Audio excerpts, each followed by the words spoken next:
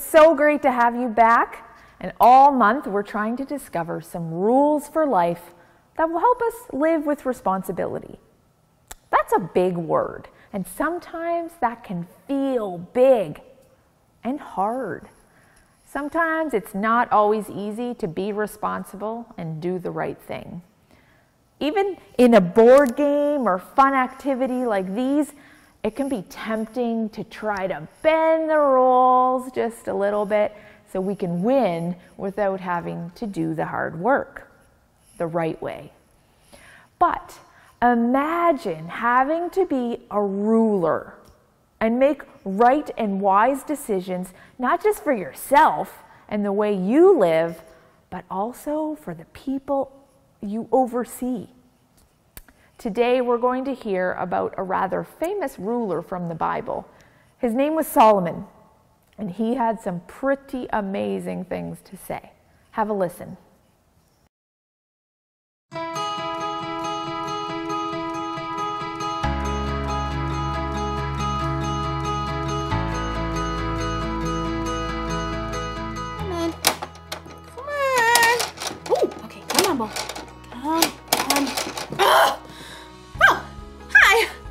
My name is Erica, and I'm trying to get this metal ball over this bridge, around this magnetic thing, through the metal tubes, around the spiky yellow stuff, through the hoop, around in the maze, and in this orange thing to the very end. But so far, I'm stuck. Not here, not here, not here, not here, not even close to there, not here, not here, nope, here. But will I give up? Of course not! If at first you don't succeed, try again. That's what I was taught. It's my responsibility. Responsibility is showing you can be trusted with what is expected. Let's do this. Okay, now I give up. I tried again. I still didn't succeed. I won't play this anymore. It's so hard. I don't want to do it if it's hard. I'm tired. My head hurts. I want to do something else. This can't be right. I shouldn't quit doing something just because it's hard. I never get anything done if I did that. Let's do this. Hold on. I can do it. Hold on.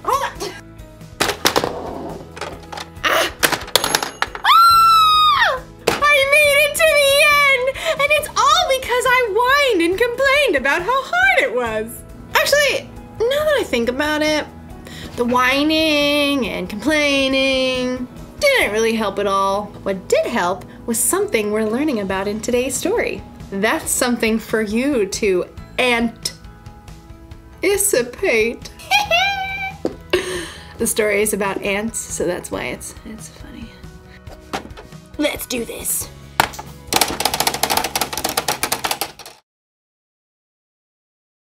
The Bible. It's 66 books of history, stories, letters, and poetry that fit together to form God's one big story. The epic adventure of how He created us and loves us so much that He made a way to rescue us. As we travel through the Bible, from Genesis to Revelation, we discover people who met God and found their lives changed forever. Now, for an amazing story, inspired by the book of Proverbs, chapter 6, verses 6 through 8. King Solomon was young when he became ruler of Israel after his father David. One night, God spoke to him in a dream. Ask for anything you want me to give you. What? Solomon had just been given the greatest gift of all time. He could have asked for anything. Unlimited money, the power to defeat all of his enemies, or even to be the best-loved, longest-living king of all time. Instead, though, Solomon made a different ask. Lord, you have now made me king, but I'm only a little child. I don't know how to carry out my duties, so give me a heart that understands. Then I can rule over your people. I can tell the difference between what is right and what is wrong. Solomon asked for wisdom, and God gave it to him. In fact, Solomon became known as the wisest man to ever live. Over the course of his life, he shared many wise sayings that were later recorded in the book of Proverbs. These sayings are to help people do what is just and fair, to help Young people learn wisdom. Only fools refuse to listen and learn. The wisdom recorded in Proverbs gives godly advice about nearly everything, from using words wisely to staying away from trouble. But the most famous passages talk about the value of hard work. You people who don't want to work, think about the ant. Consider its ways and be wise. It has no commander, it has no leader or ruler, but it stores up its food in summer. It gathers its food at harvest time. When was the last time you paid attention to an ant, other than the one that you were going to squash on the kitchen floor? To better understand what Solomon means about work, well, I think it's time we take a closer look. Did you know that there are about 1 million ants on Earth for every single human? Yikes! My skin is crawling right now. But just look at how amazing these little guys are. Like Solomon said, nobody lays out a set of rules for them. Nobody offers them an allowance or more screen time if they finish their work. God made them in such an incredible way that they stick with it and get the job done. In fact, some ants can lift up to 50 times their own weight. If you were that strong, you could lift an entire car. And ants use that super strength to store up their food, just like we see in Proverbs. And ants also work smart. They leave a special trail of chemicals, called pheromones, that tells them where they've been so they don't get lost or repeat themselves. And ants are incredibly creative. They actually farm aphids in order to have a constant supply of the honeydew aphids release. And the ants' creativity doesn't stop there. In times of flooding, ants will even protect the queen by forming a lifeboat with their own bodies. Just like Solomon reminds us, ants do whatever it takes to gather up the food they need and to protect their colony. They know how to get the job done, and that's with only about 250,000 brain cells. But you? God made you with 10 million brain cells. He's given you everything you need to work strong, smart, and creatively. And because God has given us so much, there's so much more we can do. In the New Testament, Luke records some of Jesus' words. Much will be required of everyone who has been given much.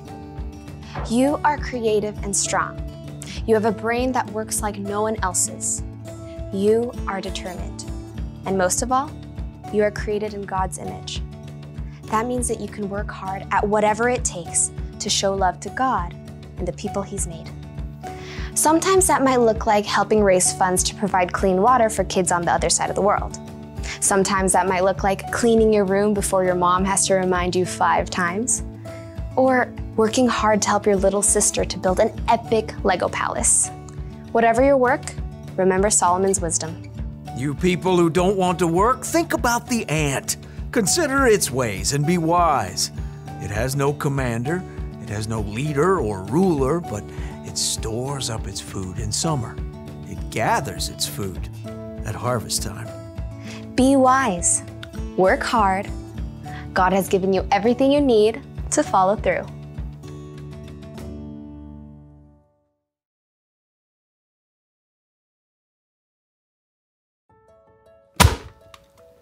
I gotcha. Look, I get it. Work is hard, but if we don't work, nothing will ever get done. Think about it. If the ant didn't work, he wouldn't have any food stored up for the winter. We actually need work. Plus, think about Jesus. He gave us an example for how to love people and serve others, and he always did it gladly, working with all his heart. When we work, we should do it with a good attitude.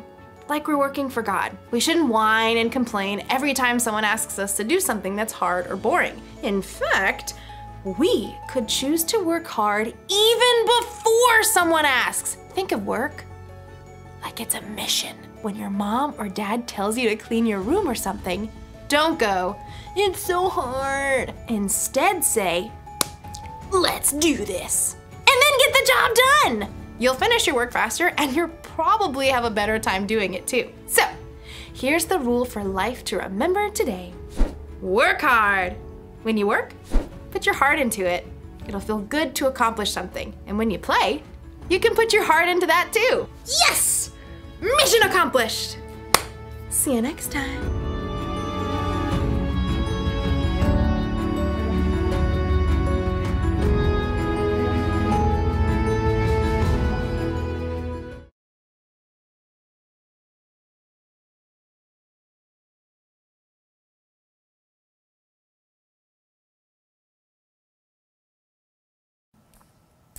Wow, ant life. I think I'll remember that one. You know, Solomon really did have some wise words. And it's true that we should always work hard and do our very best in every part of our lives. And I know sometimes we're tempted to take things easy.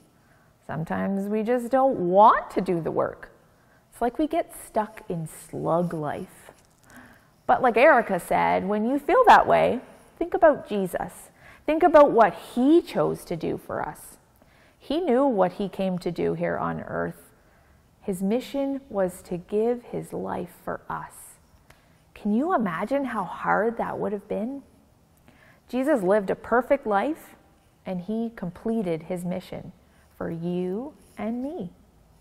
So don't wait for someone else to tell you to do something.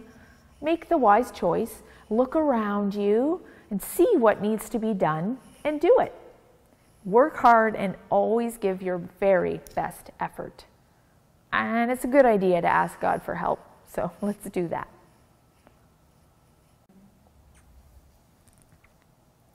Dear God, please help us choose to work hard no matter what. Sometimes it's tempting for us to take a shortcut or avoid the job altogether.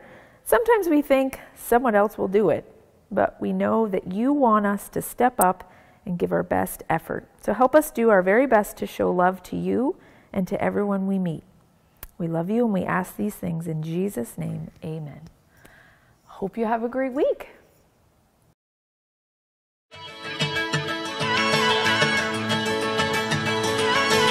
You never turn away, you never leave my side. And every time I call your name out just to find that you're already right here with me, never been alone. I can trust you with my heart, 'cause this I know. You are always faithful, you love me from the start. No matter what I'm facing, I will trust you with my heart. You are more than able to lead me through the dark.